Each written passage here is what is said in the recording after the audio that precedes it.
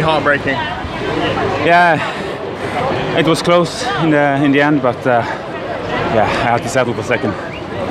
We couldn't believe that Yellow Wallace wasn't coming through in the final kilometre. I mean, it was a real game of nerves, wasn't it? Yeah, he took some hard pulls before, so I hoped he also would cooperate until the last 500 meters, but with 2K to go, he sat up, so I had to be in the front, but yeah, it's tactics and it's part of the game. I congratulate him. And I don't think it was just a miscalculation from the peloton. You guys must have ridden very hard out there.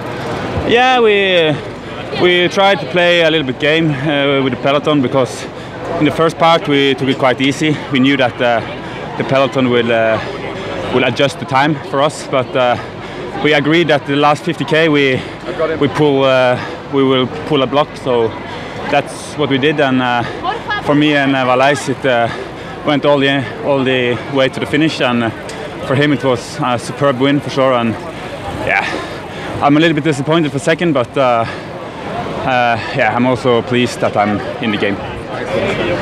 Sven, at what point in that final kilometre did you guys realise you were going to make it? I wasn't quite sure until actually the last K, but we went pretty strong the last 50k, so I had a big expectation that we could fight for the stage win, and that's what happened. And in the end, do you think you timed something wrong, or Yellow was just stronger? What happened at the end?